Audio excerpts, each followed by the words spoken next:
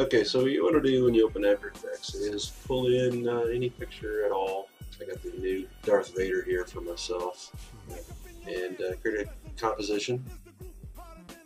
Then you'll want to make that layer a 3D layer. Then you'll pull in a camera. Any millimeter's fine, doesn't have to be anything special.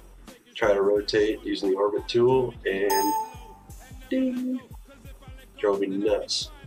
It has to do with your camera view. I had inadvertently selected the front view versus the active camera. When switching back to active camera, things are back to normal.